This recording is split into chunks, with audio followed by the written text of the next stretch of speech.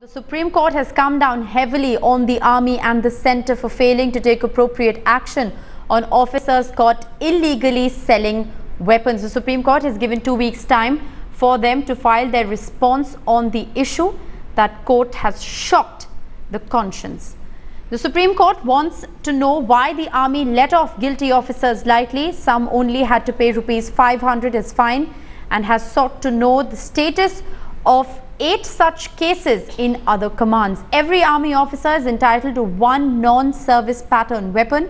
However, certain cases were found where one officer was involved in the sale of multiple weapons. As per rules, COD Jabalpur has to be intimated and taken permission from before the sale of any such weapons. My colleague Jaskirat Singh Baba is now joining me live from the national capital.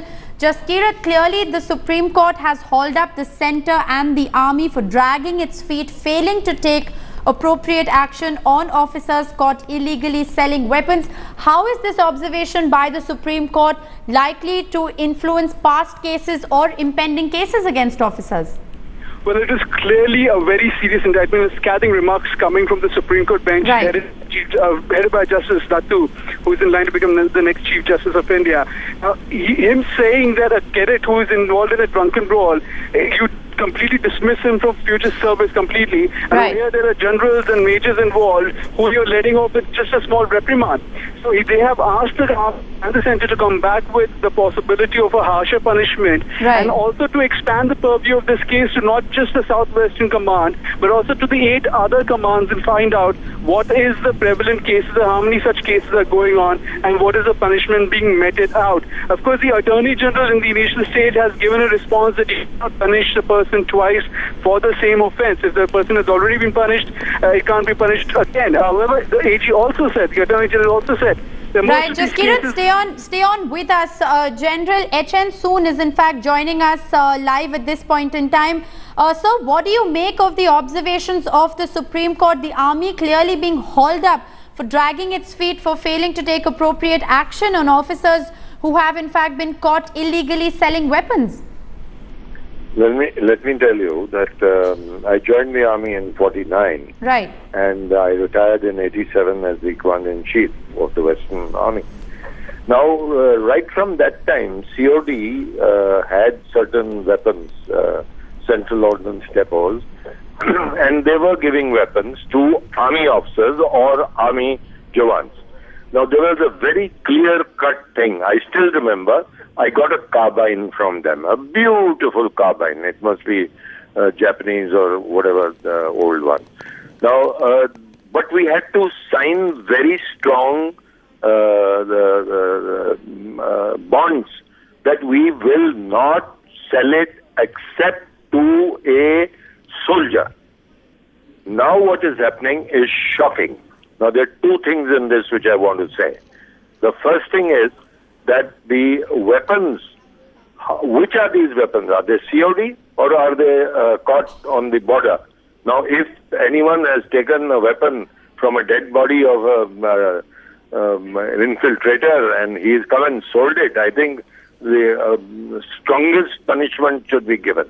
You're just letting down your own oath that you will give your life for here, and here he is doing that. That's one. General Hoon, if I could intervene here, Gaurav Sawant here, this is a very serious case. This is a non-service pattern weapon which are not being sold by Jawans. These are weapons that are being sold by colonels, brigadiers and generals, and the fine imposed by the army is a paltry 500 rupees. What do you think needs to be done in this case, with the Attorney General telling the Supreme Court we cannot punish an officer twice for the same offence?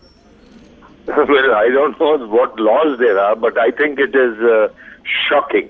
It shows a degradation of your own self. I don't think one could have ever done this in life. I wouldn't even think about it, because I know when I retired, I had that. So in fact, the army, the army today perhaps should come out with new laws, new policies to ensure NSP weapons are not sold out in the civil, and if they are sold, as you rightly pointed out, they should be sold to the next generation of soldiers. Should an officer retire and think he does not need that weapon, it should not be sold because it's going into wrong hands. Anti-national elements, criminals, could even be terrorists in the times to come. So the army, it is very important for both Arun Jaitley as defense minister and for the army chief General Suhag to come out with a new policy on this, General. No, new policy, it is already laid down. I want capital punishment. If someone, whether he's a general or whether he is a sepoy, if he's done such a horrible thing, it's a thing against the country. It's against the grain of the officer or the oath that we take. I think I'm being truthful. He should be hung. He should be punished. There's no question that 500 rupees. I think this is even I'm afraid our rules are anarchical, and we have to change them and make sure. Otherwise, there's going to be a terrible thing. What's the name of the army today if this has happened, or the Air Force, or the Navy?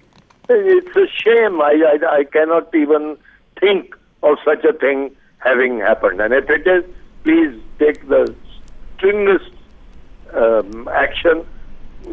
Let him go to the gallows. Let's set an example. Right. General P.N. Hoon and Gaurav Sawant there. Thanks so much for joining us with those perspectives. Clearly, the Supreme Court coming out and using very strong words against the Indian Army and the centre, accusing the army of dragging its feet, failing to take appropriate action on officers who have in fact been caught illegally selling their weapons.